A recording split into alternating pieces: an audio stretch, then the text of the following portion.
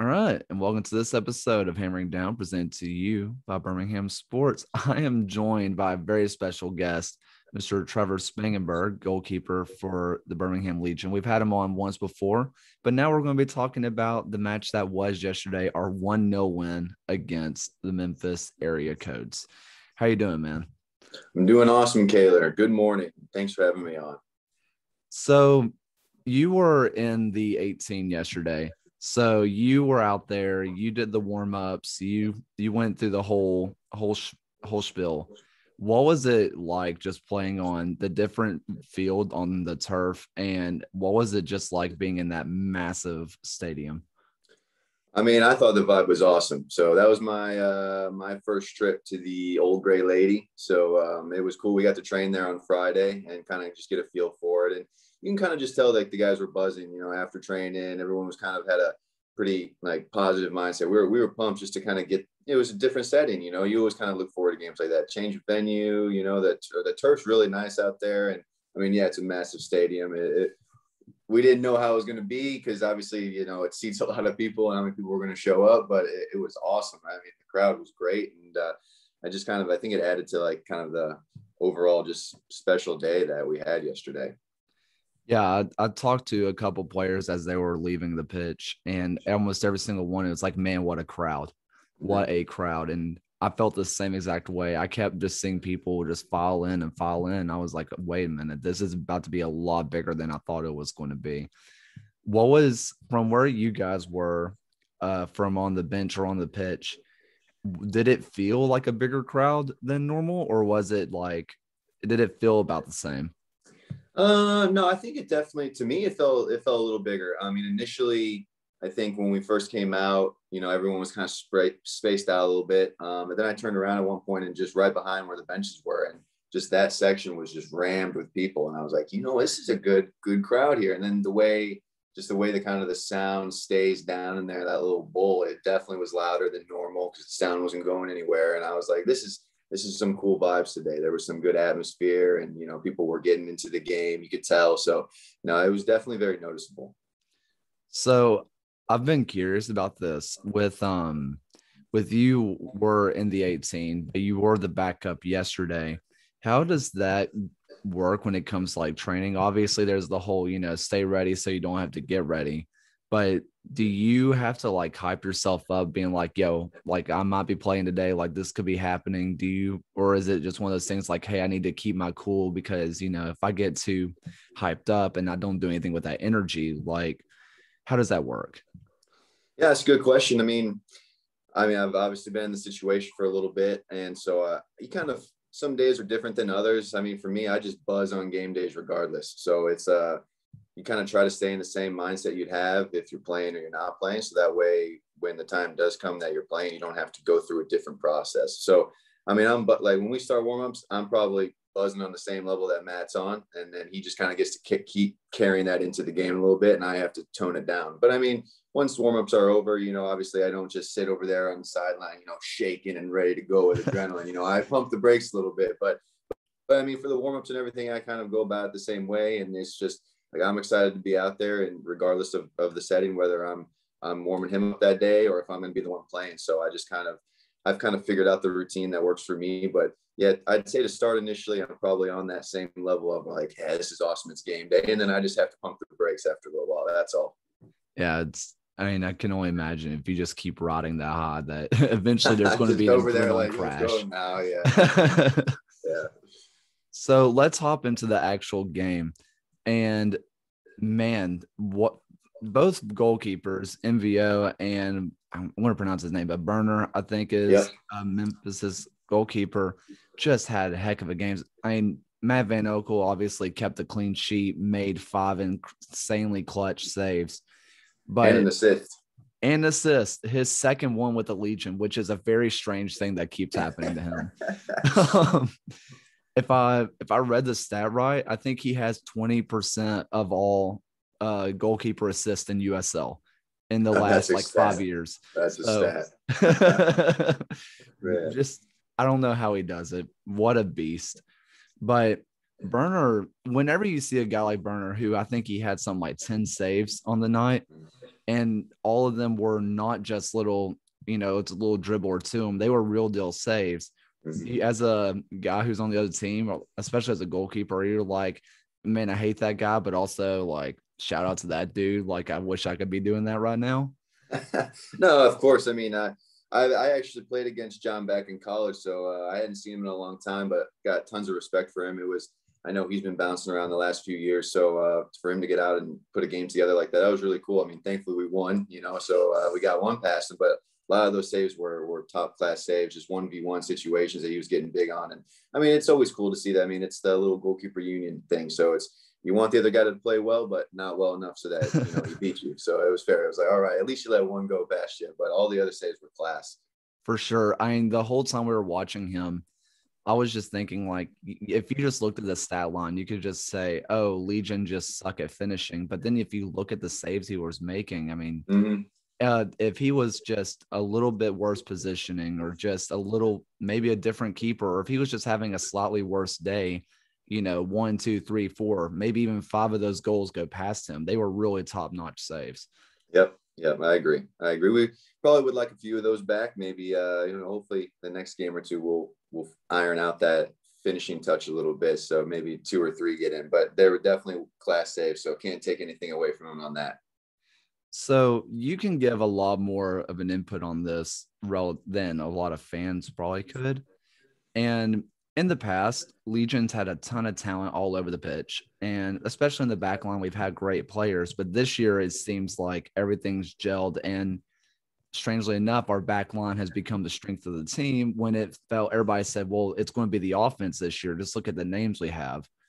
The new guys, Fanwell, which I found out I was saying his name wrong. So I'm sorry, Fanwell. And then you have Benefimu, and then Jake filled in yesterday, and Ryan James has been a beast. What's been different about these guys compared to last year? Or is it really nothing at all? That's another good question. I think it's for the grind of the season, I think you got to have that back line just set and some depth there because there's going to be injuries that are going to happen, and unfortunately we already saw one a little bit with Alex Crognali, a little thing happened and he's out for a couple of weeks, but right away we have someone that can step into that situation. And I mean, Ben's done a great job the last 2 games. He's come in and he stepped right in, and that's really cool. And just the mindset that brings to everyone else, instead of knowing that the level's not going to drop, we've just got a bunch of good guys there that all want to play and all want to compete. And so which helps each other out, because maybe there's going to be a time we play 3 games in a week and, the same guys don't, there's no need to play one of those games. Take a day off. So we have the depth to do that now where the level doesn't drop. And that's all that adds into the grind of the season. And it's going to really help us when like the dog days of August, September get around. And, those games are the big win games. Benefimu has been kind of a shocker for a lot of fans because he isn't really a highly known name around USL. He played in the USL, but he was also kind of in that Union Academy system. So people didn't really know what that was about. They didn't know if he was a system guy or a player. Man's 20 years old with 4 years of professional experience. That's nuts. First off, I couldn't imagine having that kind of pedigree. I mean, I'm 21. I feel like I'm young, and that dude has 4 years of professional experience, which is wild. But what makes him so special? Because he really just seems to be amazing out on that pitch. Yeah, I agree with you. Well, just since he's come in, I like to use it a lot when I'm doing coaching, but he has it, and it's kind of that sponge mentality. He's just come in, he soaked everything up. I think it's good that, he stepped into that role with the Alex Crognali injury, and he's able to just kind of feed off of what Fanwell's doing. And, he's asking questions, then the questions he needs to ask. And he just wants to be a student of the game. You can tell. I mean, he's been first class in training since he's been here. So it was just, you knew that if he was given his chance, he was going to step right up into it. And that's what he's done. So this is going to be the last backline question, maybe, probably not. But we also saw Jake Roof be able to go in and play the right wing, or right back, and which awesome for him. I love Jake Roof. He has been nothing short of fantastic through his years here. Great guy. being able to fill in a role that Johnny Dean plays, which this is nothing against Jake, but there's nobody in the world that's as fast as Johnny. So Junior, I think Junior might be faster. I'd like to see a race there. I'm trying to organize that. So, but yeah, I agree with you. see, I asked Alex the same thing, Alex Cernali, and he said that that Johnny was easily faster. So You know what? I think maybe if it was the first 10 yards, I think Junior might have him, and then Johnny would catch up. So Johnny's like that distance sprinter. He's going to get you every time, which we've seen many times in games. But yeah, that's a fair. I want to see that race. I'm going to have to make that happen. see, Yeah. this is the things that I want to know. I mean, yeah, do we want to win games? Sure. I just want to know who the fastest guy on the team is. But you have a guy who, in Johnny, who is just wicked fast. And Jake is also quick, but no one's that quick. How do you, and he filled in awesome, by the way. He had a great match. How do you fill a guy like that in? I guess, how do you take over a spot like that and do as well as he did? Yeah, it's true. I mean, I think it's more so the mentality. You really don't think of it as I'm going to take this over. It's I'm going to go in and do my job today, and that's kind of more so. And that's exactly what he did, And yeah, he's got a little bit of a different style than Johnny. And Roof loves to get stuck into tackles, and I love that. And he did that all day yesterday.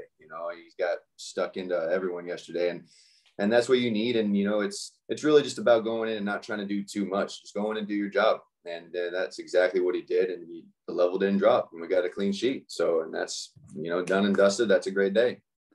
For guys like Jake Roof, who, like you said, he does like to get stuck in and just really go after guys like Anderson, everybody knows, will just tear through another human being like it's nothing.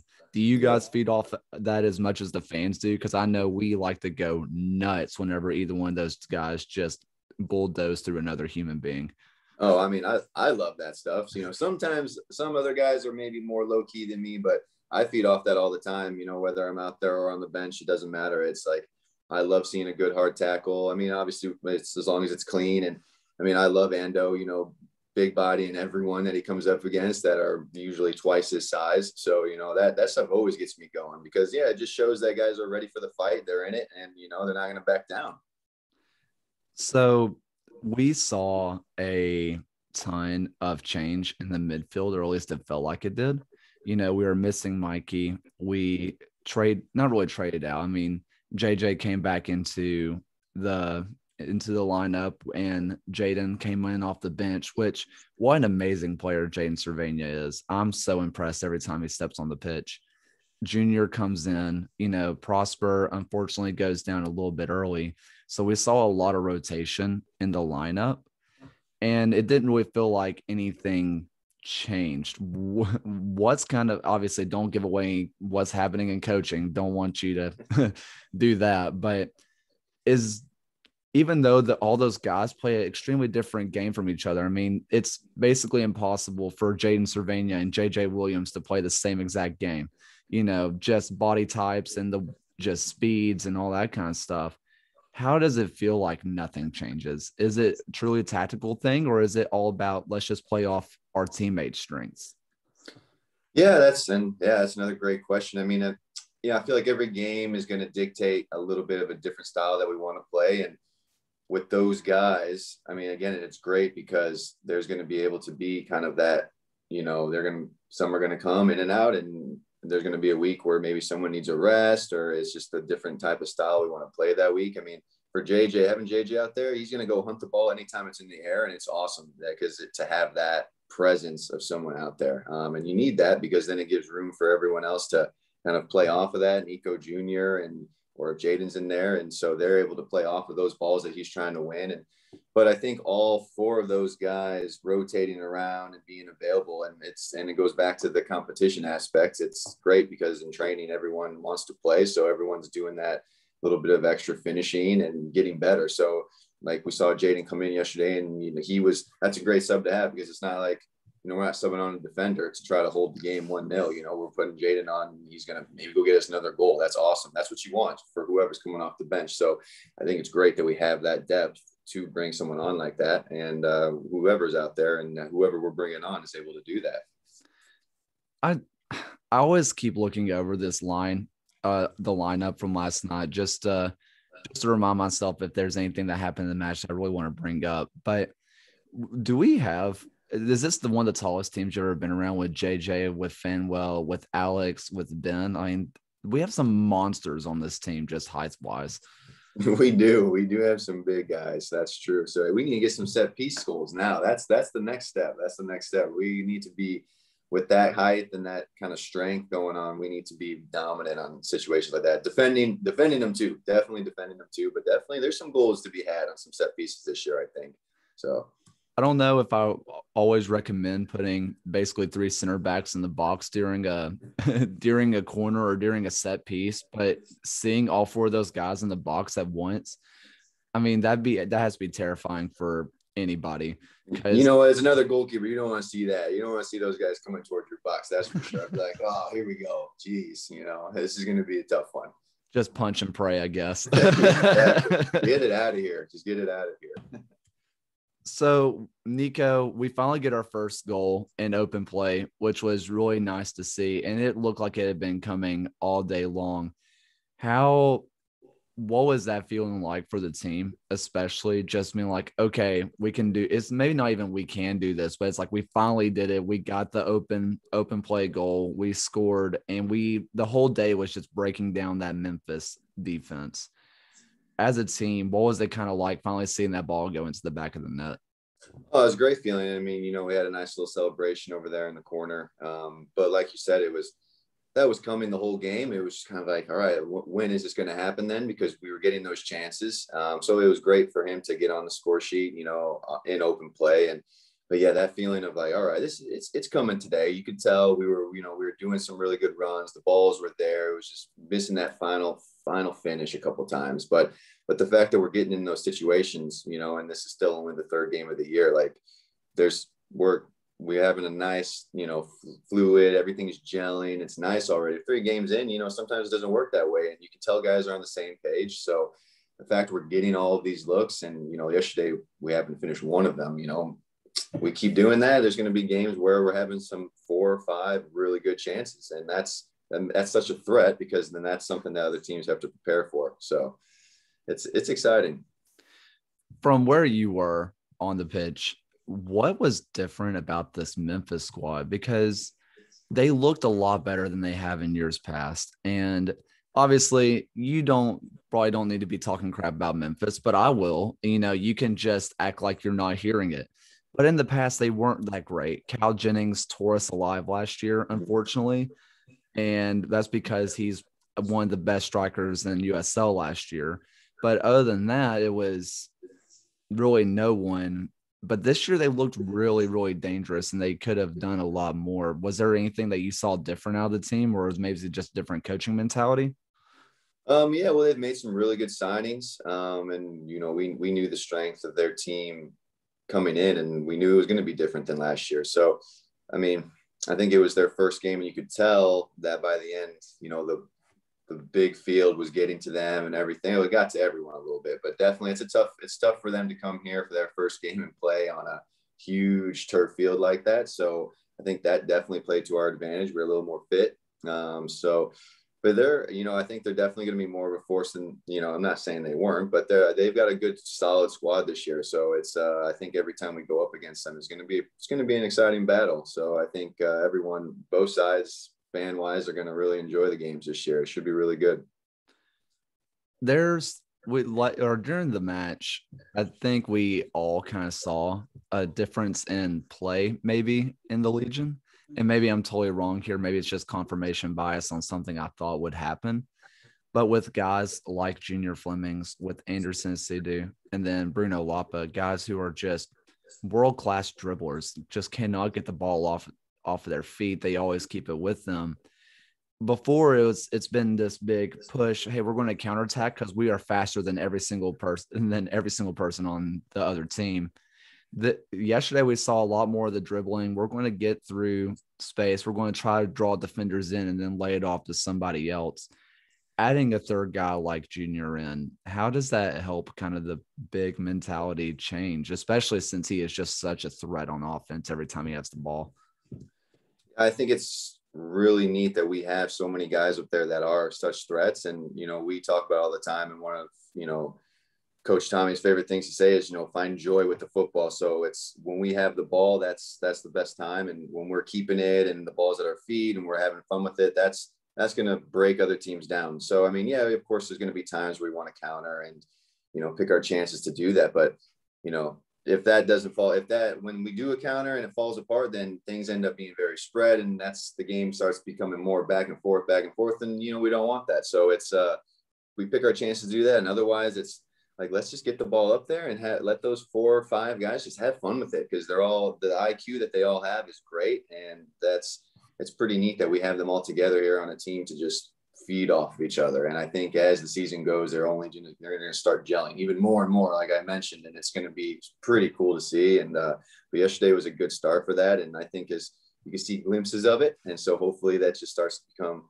more of a common theme now. 4 or 5 guys. Most teams just want one guy. I know. Ridiculous. It has to be a nightmare in practice whenever you see those 4 and 5 guys coming at you and you're like, I believe in myself, but this sucks. I love it every day. I'm like, hey, let's go, line some balls up at the end, do some finishing, whatever helps make them better. I want them banging in goals. So, but it's great to go and face that kind of, that competition every day and that standard, because that's what you want. It helps make me better, helps make them better. And it's just great that we have that quality here to make the team better.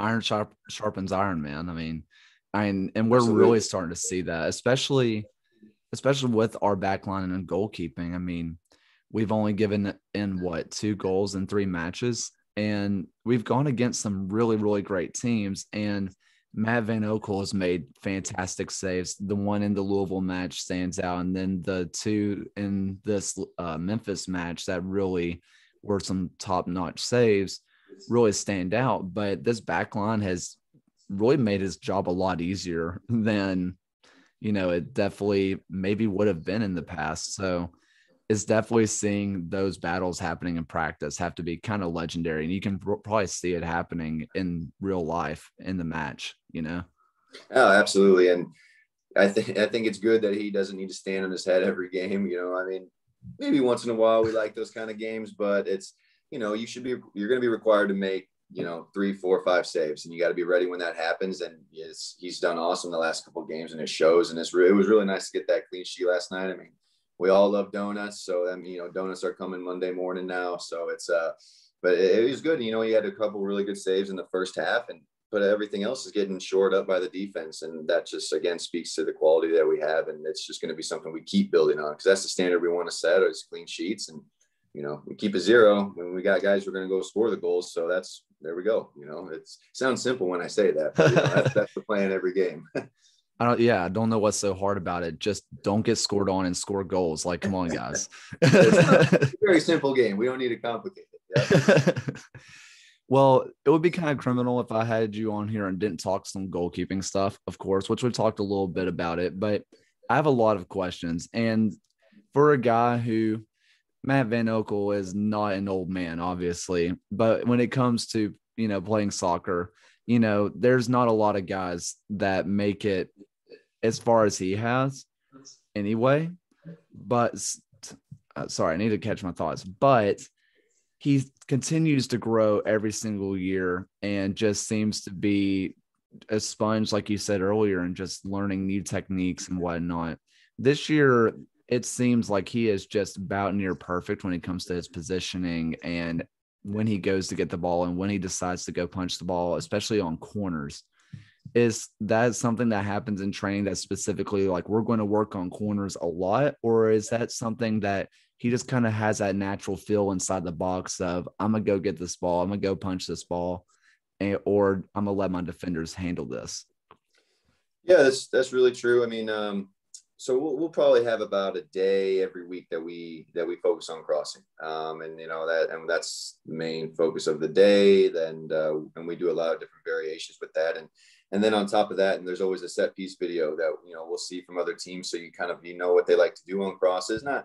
Again, you can watch as many clips and film that you want, and on the day, someone might not serve the ball at all, like they've been serving the ball. So you can see that stuff, but in the moment, it's more so about being confident in yourself and what we've done in training. And we do a good amount on the day that we work on crosses, and we kind of have some fun with it with some new techniques that I think play into the fact that has made him very confident to come get those balls. And it also helps that he's a big beast in there, so when he does go get it, no one's going to out jump him. So that definitely plays into his hands a little bit. So it's good that you have that presence. I mean, for any player to have your goalkeeper coming out, I mean, we always want to take some pressure off of them. And if you can come gobble up anything that's in the 6-yard box or just outside of it as a cross, that's huge for the team. So he's been doing a great job with that.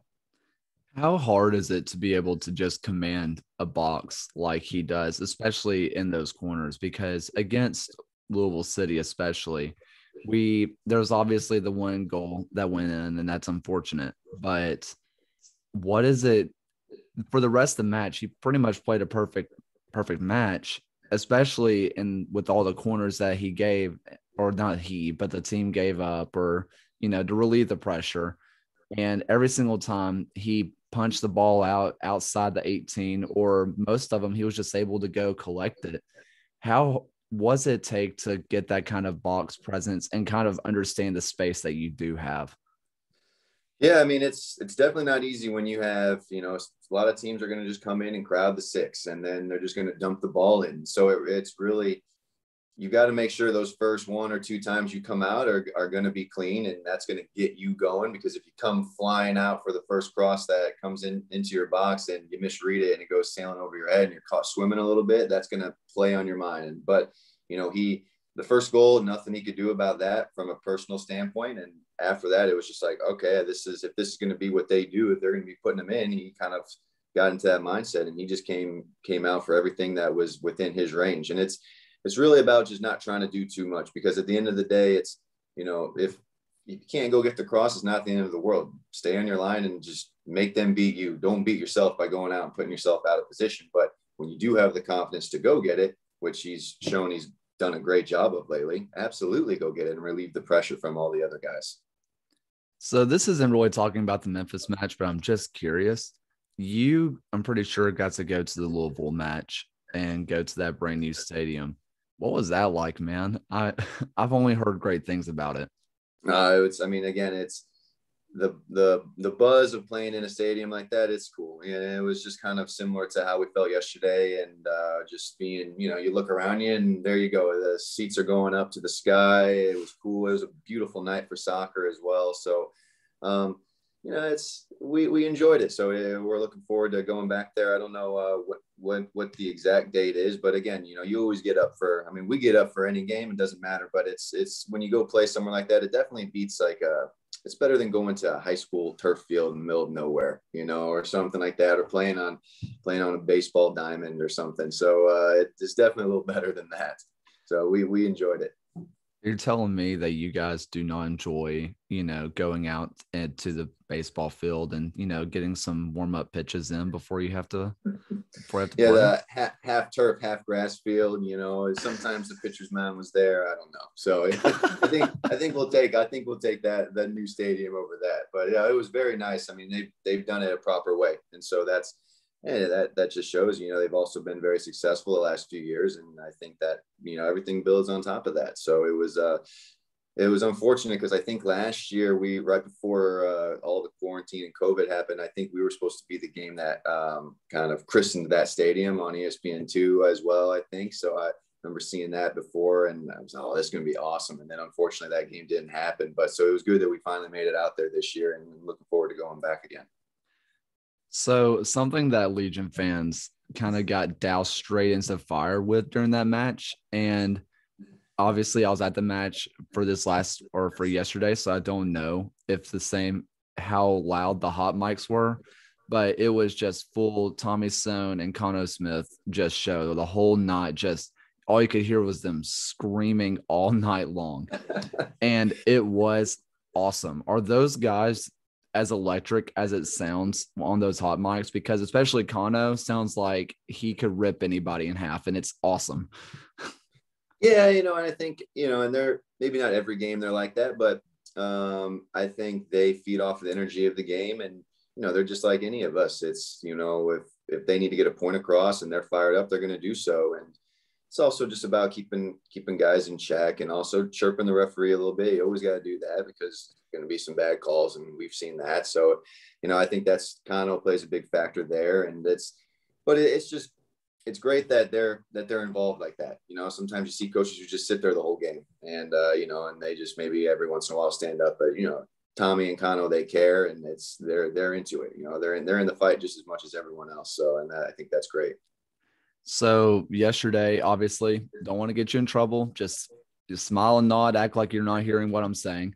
But we saw a few questionable calls, especially against JJ, where he got hacked down in the box, which was a clear penalty, at least to me. And then at the end of the half, looked like a possible shot to the head that he took that didn't even result in a card, which is criminal.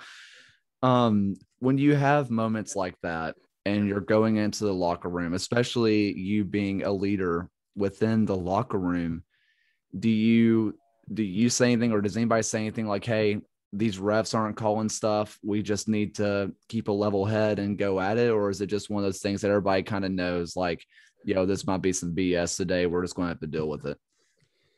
Yeah, and that's, again, another great question.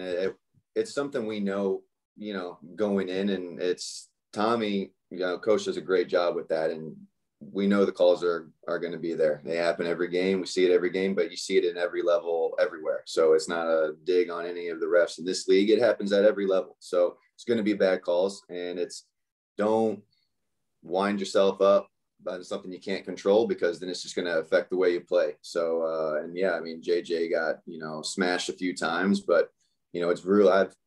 Sometimes I don't know how they handle that, because I would lose my head probably a lot quicker than a lot of guys. And the fact that, he was able to keep his cool and just keep, you just got to put your head down and keep playing. And so there's a couple good, really voices of reason in there that, calm the guys got down. And it's just like, look, don't get caught up in it, because it's only going to make you, play worse. So don't get caught into that. If there's bad call, just keep playing. And coach does a great job with that. And because we can't control that stuff, but we can't control how it affects us. And we just got to keep playing our game. I mean, especially for a guy like JJ, who probably could have been a linebacker at the University of Kentucky instead of playing soccer. I mean, he could probably smash through just about any of the other human beings on that pitch. I'm with you. I don't know how he's able to keep a level head, especially after some of the stuff that happened yesterday. It just got kind of hard to watch, and it's one of those things. And maybe you can speak on this because you are a professional footballer, but the bigger guys just don't seem to get calls because it's like, oh, they should be able to handle it. It's like, well, no, ligaments are still ligaments. People going after that. It's not easy. And I was going to say the same thing. It's, sometimes when you are that big, it's going to take that extra bit for you to ever get a call in your favor. So, and unfortunately, and he's the guy that's going to be going up into those aerial battles every game. So, it's probably going to be a recurring theme all year that we see that he doesn't get many calls just because he is so big, and, he's usually out jumping everyone. So there's going to be other players that try to find a way to beat him, and he's just going to have to keep his head down and just keep fighting. And, but he did a great job of that yesterday. And I think that's just kind of shows what's to come for the rest of the year. Hopefully with some better calls, but, in terms of battle wise, it's just keep fighting, and, the calls go our way, they go our way. If they don't, then whatever, is what we expected. Well, I got two more questions for you before I let you go. One is the biggest cheer of the night outside of the goal, which, very big pop from the crowd. That was awesome. But biggest cheer after that was the legend himself, Daigo Kobayashi, came onto the pitch and everybody seemed to lose their mind. Is he just the coolest human of all time, or what? Daigo's an awesome guy, and it's so great that he's here because, we've got a bunch of young guys, and just the experience he brings and the class he brings to training every day. I mean, he's still doing it. I don't know how old he is off the top of my head, but he brings it every day, and he loves the game. And you want younger guys to see a player like that, because that's what it's about. And, he's shown he can do it for so long. So to have that veteran experience, and again, we subbed on Jaden, and then we bring on someone like Daigo to close the game out for us. That's awesome. Look, that's class coming off the bench. So, again, it just goes to show the depth of this team, and that we're bringing someone like him off the bench in the 89th minute. There was a day I was going to a match last year in Birmingham, and I rolled up next to Daigo on the street, and I looked over and I was like, all right, don't wave, just, let him live his life. But he had his hair down, the window down to his Mustang, and just blasting music. And I was like, this man is so much cooler than I'll ever be. He he just oozes swagger. Yep. Yeah. If he is the Mustang top down, I mean, it's just like, oh, Daigo's on it today. The hair's just going and everything. Yeah, that is it. You nailed it. He oozes swagger. That's so true. So last question for you before I let you go, man. And I can't thank you enough for hopping on. Next match is against San Antonio, who is shaping up to being one of the best teams out in the West right now. Have you guys started talking about this match at all? And if not, have you done any kind of scouting or watched any of their matches and what to expect from that? Well, first and foremost, I think it's awesome we're going out there for a game. So that's really cool. They were a hot team last year, and they just have carried on with that this year. So those are the games you want to play. It was really neat to see that one pop up on the schedule when it came out. So we'll have some film this week. One game at a time. So we were focused on Memphis through yesterday, but as the week goes on, of course we'll watch some film. They'll be watching film on us, and I think it's pretty neat that we have, guys like Mikey and Zach who have both played there. That adds to the vibe of the game. And, it's kind of like, oh, cool. They're going back somewhere that they've played and they know the standard. I mean, hopefully there's a good crowd there but we're all going to be up for it. And it's just, those are the games you live to play on, those good teams, a tough place to go away to. So we're all looking forward to it, but it should be a really good week of training, just preparing for someone different and new that we haven't seen before. And, hopefully, and it's an exciting game to watch next weekend. I thought that was going to be the last question. I'm a liar, but this really is the last question. How do you feel about the pastel blue goalkeeper kit? The which one? Oh, ours? Yeah. I think it's awesome.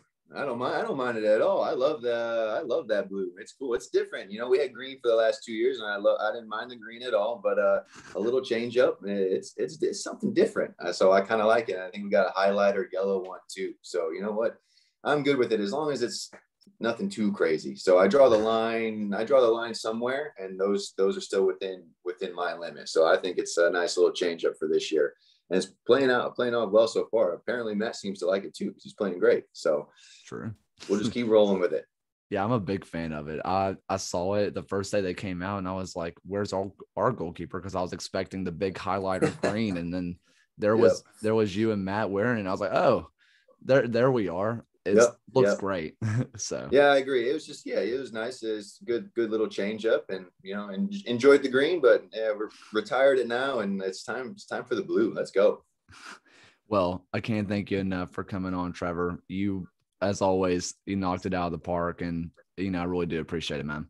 No, absolutely, Kaylor. Enjoyed it, and just love the fact that we're able to do this and chat about the team. So I think it's really neat. It's gonna be a special season. It's already started off that way, so hopefully we just keep building on it now. Thanks, man. Thank you.